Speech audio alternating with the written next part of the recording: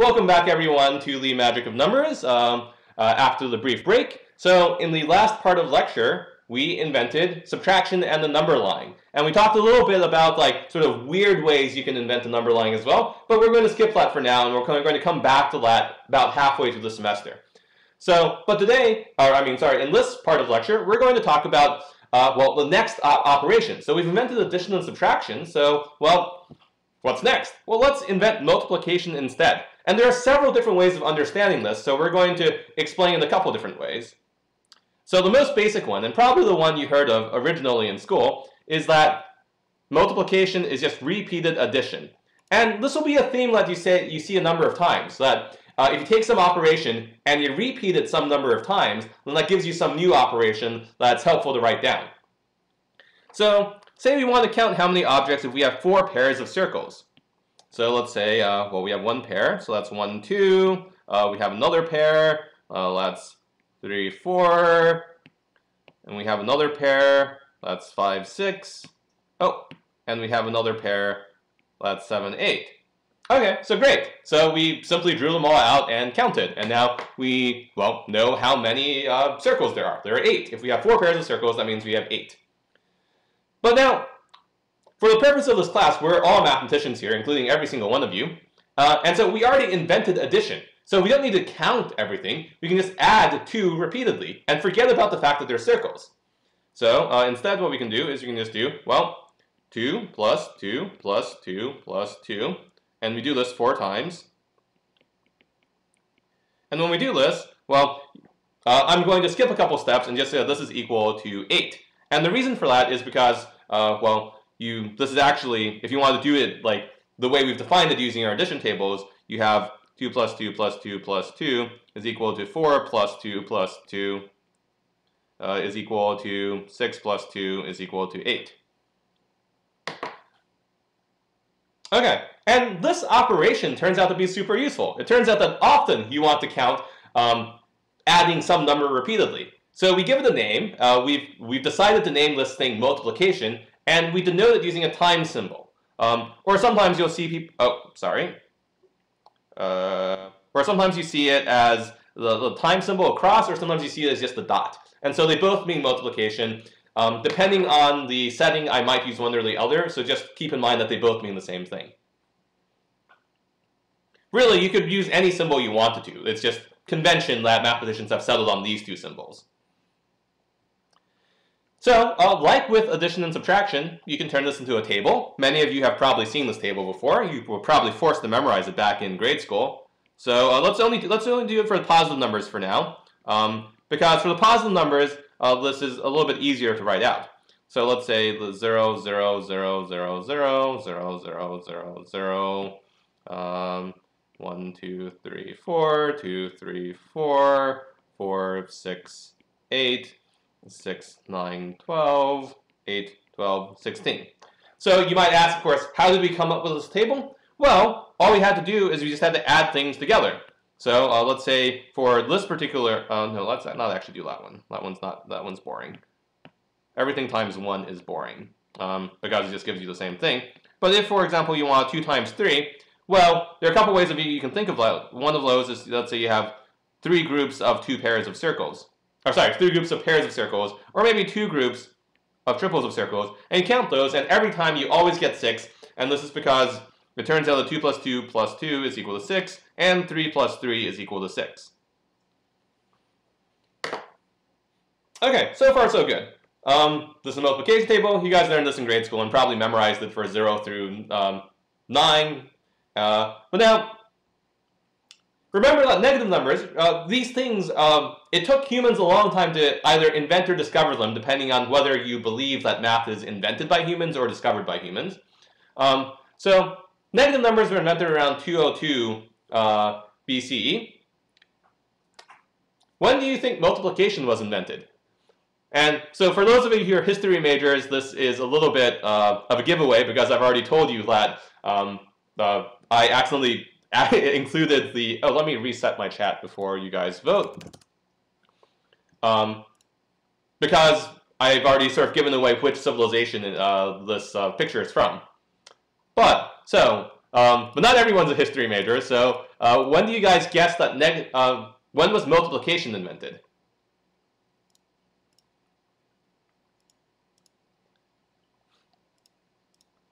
Okay, so a lot of people are guessing B, since that's around when negative numbers were invented. A few people are guessing A and C. Okay, so it seems like people think that multiplication is pretty old, right? It turns out that, but people aren't sure if it's older or about the same time as negative numbers. Let's see. Oh, we have one person who thinks that they were invented super recently in the 1800s. Okay, we actually have a decent number of people who are guessing A. And that might be because I sort of gave away the punchline, which is that this is a Babylonian times table. And it turns out that these sorts of times tables, so for the record, this is a 10 times table, which is a little bit weird because this is basically saying everything multiplied by 10, and that's because the Babylonians used something called base 60. So instead of counting up 0 through 9 and then going to 10, they would count up 0 through 59 and then go to the next number, which would be one more digit over. Or not digit, one more place over. Digit is the wrong word there. And this was around circa 2000 BCE. So this is around 4,000 years ago. So the ancient Babylonians already had their times tables. This is literally a portion of a times table from a museum from the ancient Babylonians about 4,000 years ago. So multiplication is actually much, much older than negative numbers. We invented multiplication much earlier, and somehow negative numbers are somehow less obvious for people to invent than multiplication tables, as is sort of given by the sort of history. And so we've actually invented them in slightly the wrong order. So we invented negative numbers first because that made subtraction a little bit easier in some cases, instead of inventing multiplication first, which would have made a little bit more sense historically. Yes, yeah, so hopefully no one else is having audio troubles. Yes, the answer is A, so before 1000 BCE. So multiplication is super old. Okay, but now, okay, so we've invented multiplication, and we have a times table for it. Well, what are some of the nice properties you can see? Well, one of the first things you'll see is if you look at this, this has a sort of symmetry, right? So the upper right and the lower left look the same. And this is encoded in something like, this we can encode in something like x times y is equal to y times x. So first, remember that we had the property x plus y is equal to y plus x. So that was if you have 2 boxes plus 4 boxes, that's equal to 4 boxes plus 2 boxes. And we get the same sort of thing with multiplication. Oh, and before you guys vote, do you guys remember what this property is called? And I'll keep on going, so you guys can vote as you go along. So note that if we have 4 times 2, and when we say the time symbol, we really mean how many times we have it. So this is 1 time, and then let's say this is another time, and this is another time, and this is another time. And our question is this the same as 2 times 4? And well, the answer to that is, well, that's 1 time 4, and let's say 2 times 4. And from this sort of visual depiction, you should be able to see that these are the same, and these will always be the same. You can write out the multiplication table and you'll see that, but you can also just see it because, well, you can just turn it sideways. And you get the same count. What did people guess? Yes, this is the commutative property. So this is basically saying that the order in which, like, 2 times 4 is the same as 4 times 2. Well, and let's go on to another property. What about this property? So, x times y times z, or x times y times z. So, which property is this? And this is also true. It's a little bit harder to show. It's Well, it's easier if we were in person because I could like stack up things on top of each other and show them in 3 dimensions. But let me just show it as is. And one way of seeing this is suppose that we had 2 times 3 times 4. So we do 2 times 3 first. So 2 times 3. I'm going to do these as dots. So that's 1 times 2 times 3. And we have 2 times 2 times 3. And we have 3 times 2 times 3. And we have 4 times 2 times 3. Alternately, we can do 2 times 3 times 4. And 3 times 4 is 3 times 4. And 2 times that, so another 1, 2, 3, 4, 1, 2, 3, 4, 1, 2, 3, 4. And both of these are equal to, if we circle these up, we can do this in groups of 3, just to make our life easier.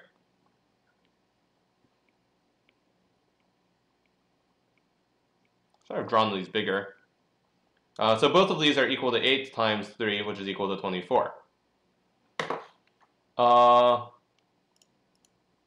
Okay, and let's see. Oh, people are... okay, so people are a little bit confused about which property this is. So the answer to this is that this is actually the associative property. So which ones you associate together first doesn't matter. So do you want to associate the 3 with the 2 first or the 3 with the 4 first? And it doesn't matter which one you do first, you get the same answer. And so the way to imagine... oh, I think I forgot to reset the chat. Oh, that is quite possible. Oh, okay, so a lot of people were still doing... yeah. Okay, so apologies for that. Oh, for the record, if you give a new answer, it will replace your old answer. So that's the way the chat works. So it doesn't just add to it. But the answer here is it is the associative property. Yeah. And if we were in person, one of the things I would bring in is I would bring in some blocks. And so then you could actually count these, because what you can do is, if you see, you can sort of, if you're looking on this one here, you can think about stacking one group of 3x4 on top of the other group of 3x4. And you take that entire thing and you turn it sideways. Then you can think of that as stacking a 2 times 3 4 times. And so somehow it is just you can just view it in sort of turning things around. The same way you could with the turning the sideways for just the commutative property, but it's hard for me to draw because I'm not a good enough visual artist, unfortunately. But yeah, so this is the associative property. But now, well, we haven't really talked about what happens to negative numbers. So now, one way, there are several different ways of seeing what happens to negative numbers. One way is, of course, if you define multiplication as repeated as repeated addition, well, then you can get that because, right? Because you can just repeat your addition of a negative number multiple times. But what happens when you have a negative number times a negative number? Like, how do you repeat a negative number of times? And the answer to that is it's not exactly well defined, but one thing we can do is we can just try to continue the pattern.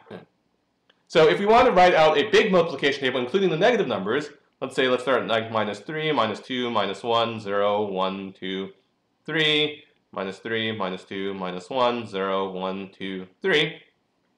Well, let's start with the part we do know. So we know that 0, 0, 0, 0, 0, 0, 0, 1, 2, 3, 2, 3, 4, 6, 6, 9. Okay? So that's the part of the number table that we do know. So we know this because we can just do repeated additions, and that gets us this.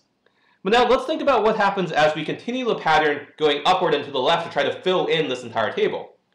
So, for example, if I were to go, let's say, this way,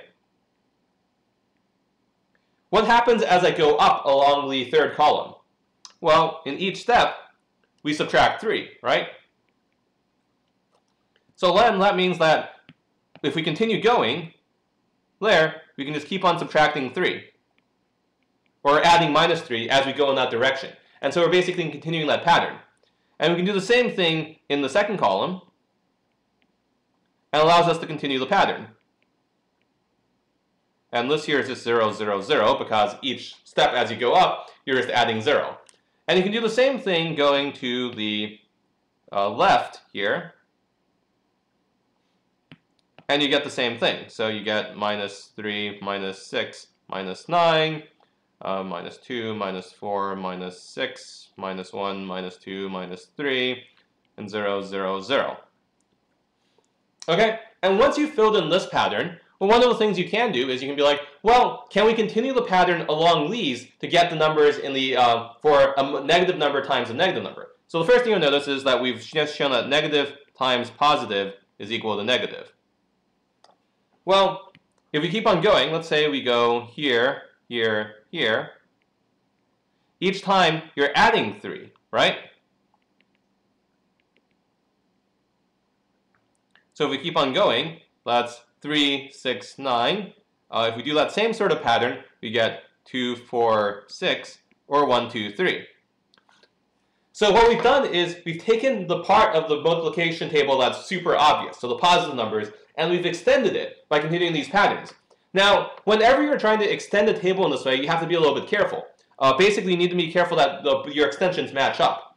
So, but in this case, it does match up, because if you go this way, you also get the same numbers. So, whichever way you extend it, you get the same numbers, and so we can conclude that negative times negative equals positive.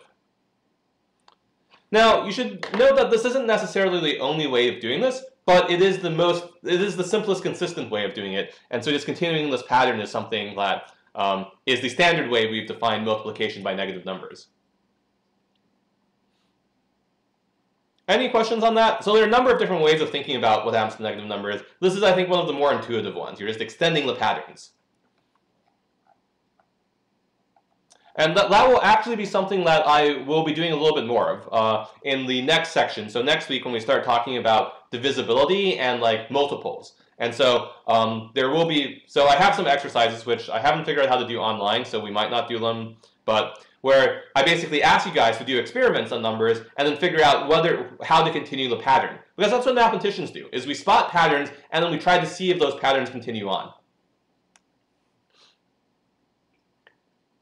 Okay, so moving on ahead.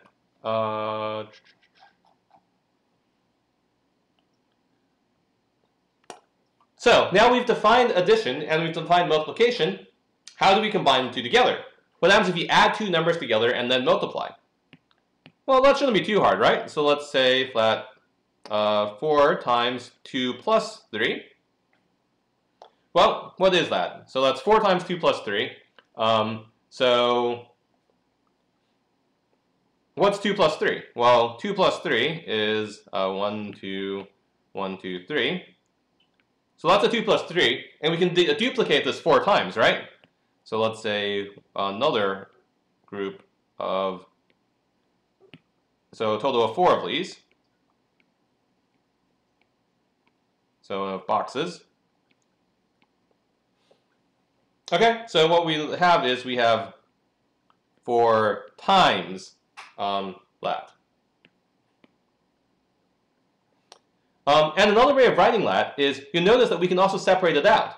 So this is also equal to, well, we have the blue boxes, which is 4 times 2 plus 4 times 3. And this is because we can count the number of 4s we add. Because we can count the number of 4s we add.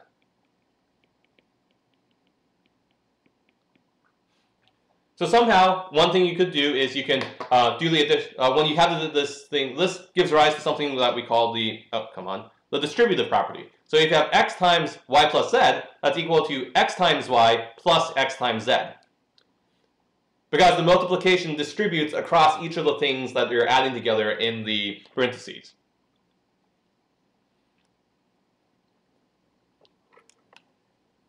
Okay, but now that I've said that, caution. What happens if you multiply first and then add? Well, let's try it. So what's 4 plus 2 times 3?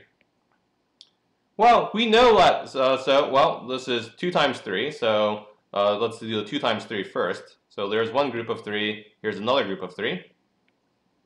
and let's say we have a group of 4 over here. So this, on the other hand, is equal to 10, just counting all these things up. Or you can also think of it as 4 plus 6 is equal to 10. And note that there's no comparable rule to this distributive property. You just have to do the multiplication and then do the addition. You can't break it out in the same sort of way.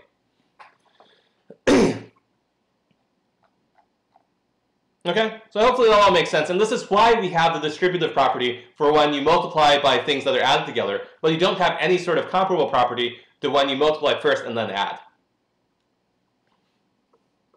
And so summarizing all of these properties together, we have a bunch of addition and multiplication properties. So we have the commutative property. So x plus y is equal to y plus x, or x times y is equal to y times x. So you have one of those for both addition and multiplication.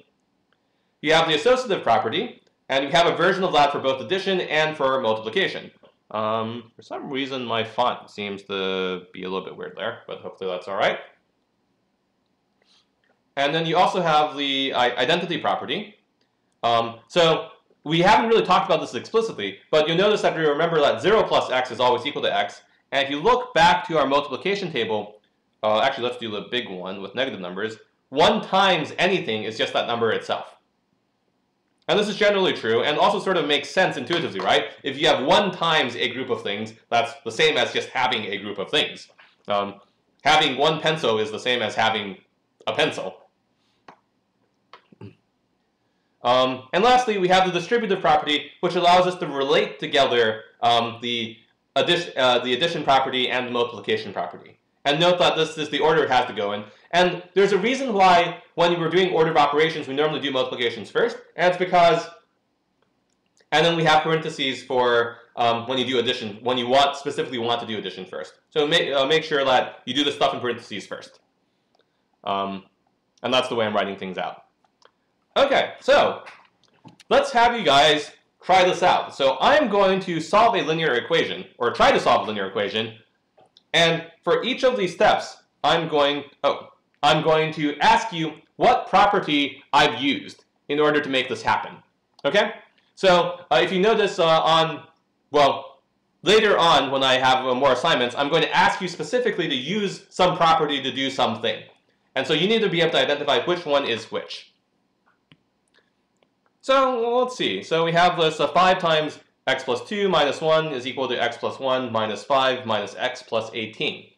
So am I using one of these 4 properties, or am I using none of these properties and using some other fact? So let's start by doing something super simple. 5x plus 2 minus 1 is equal to x plus 1 minus, let's say, x minus 5 plus 18. Let me reset before you guys vote. Oh, I mistyped reset. Okay, so which of these properties are you using? Okay, so it looks like we have some mix between B and D. So people think it's either the associative property or the distributive property. But now, what is the, so let's go back. What is the distributive property? The distributive property is when you're mixing together addition and multiplication. You're doing a multiplication of things that are added together in parentheses. Here, the only thing we changed is over here. So all we did there is we switched the order. And so when all you're doing is switching the order, that actually is the associative property. Because you're switching the order in which you do something. So the answer there was actually B. Okay, well, let's keep on going. So let's say that oh, wait. I messed that up totally because I was looking at your things. When you switch things around, that's actually the commutative property. So that's actually the commutative property. So I apologize for that. I don't actually, I looked at the votes and assumed that one of the votes ought to have been correct. Why is that? The commutative property is a plus b is equal to b plus a. So in this case, it's minus 5 minus x is equal to minus x minus 5. So that is actually commutative property, so the real answer there is actually A. Because the associative property is just what order you do things in the same, what order you take the parentheses in. So the answer to that was actually A. And I apologize deeply. If you're confused about that, you can just blame me, and hopefully it'll become a little bit more clear. So now let me do another step. 5x plus 2 minus 1 is equal to x plus 1 minus x minus 5 plus 18. So now, note that what have I changed? I've changed lat to lat. So which property is lat? So note that what I've done here is I've done a plus b plus c is equal to a plus b plus c. So now which of those properties is that over here?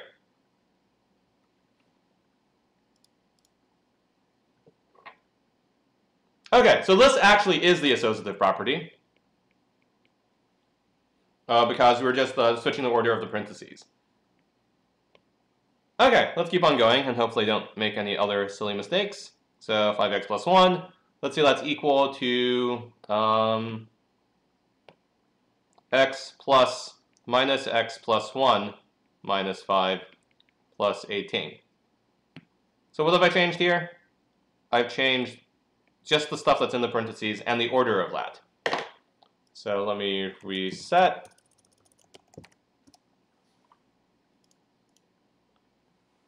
So if I change the order of the things that I'm adding together, okay, yeah, so people have gotten it right this time. So this actually is the commutative property, because that's what we did up here. And if we keep on going, let's say 5x plus 2 minus 1 is equal to x minus x plus 1 minus 5 plus 18. Okay, I'm going to reset.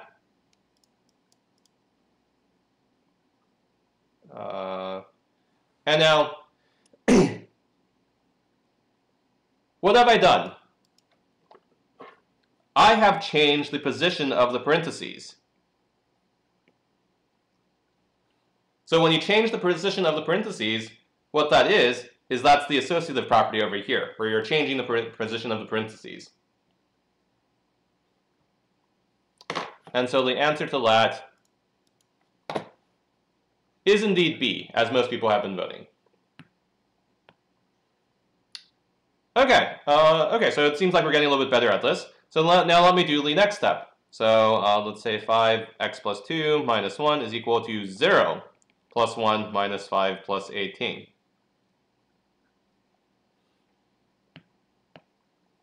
And let me reset again before you start voting.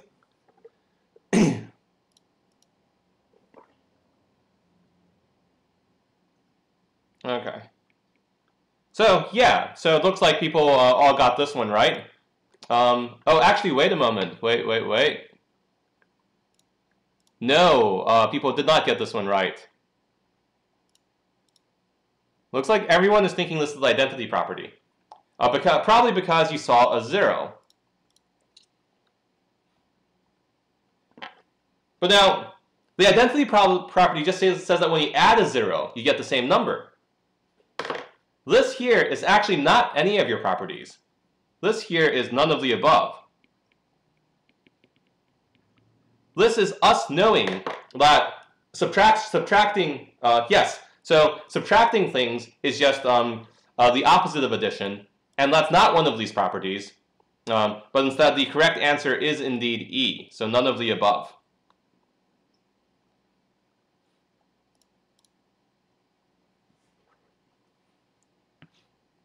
Okay, well, let's keep on going. 5x plus 2 minus 1 is equal to 1 minus 5 plus 18.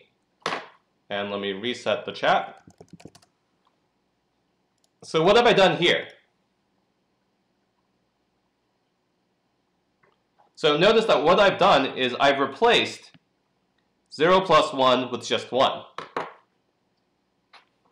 So what I've said is, now saying is 0 plus 1 is equal to 1. Is that one of the properties that you guys know? Okay, so now I see some people are now a little bit more cautious, but notice that here, this is actually 0 plus x is equal to x, So 0 plus 1 equal to 1 is the identity property. So this is the identity. Let's see. Let's keep on going. So I'm now going to say 5x plus 10 minus 1 is equal to 1 minus 5 plus 18. So, which property is this?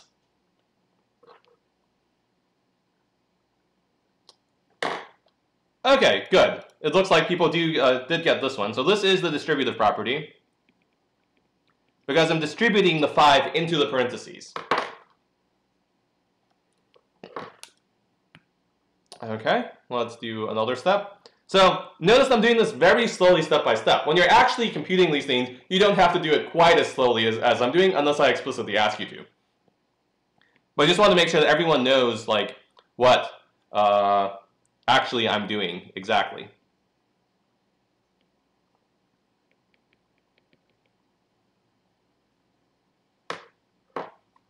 So let me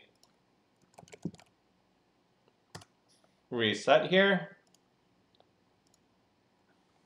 So what did I do here? I changed the order of the parentheses. So if I change the order of the parentheses, flat is the associative property.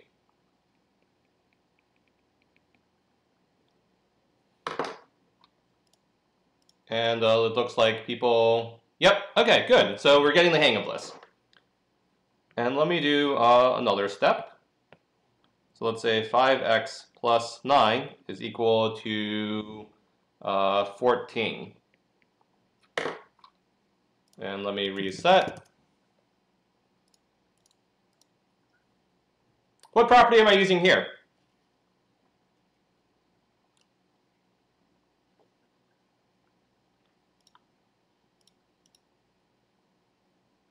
Yep, I'm not using any property. So this here is none of the above, because all I'm doing now is I'm not using a property to transform it. I'm just saying this is what these things are equal to, because by addition and subtraction. Okay, and so now I'm going to do 5x is equal to 5. What have I done here? Let me reset.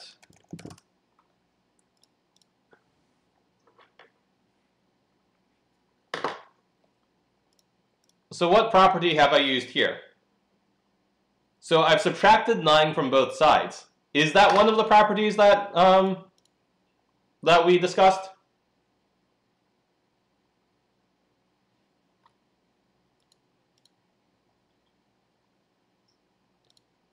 Okay, so we have a bunch of split votes. It looks like my hint gave it away a little bit. So yes, this is none of the above. Because what we did here is we subtracted 9 from both sides. And the reason we could do this is if you have two things that are equal, then if you do the same thing to those two things, then you'll end up with the same thing. And so this is, again, none of the above. Okay, so at this step, unfortunately, we are now stuck. Oh, come on. Where am I? So now we're stuck. Because even though we've managed to convert this linear equation to 5x is equal to 5, we have no idea how to solve that. Because we haven't invented division yet. And that will be the topic of the next section of today's lecture. And I will go ahead and give you guys another 5-minute break right now. So I'll see you back at 10:25.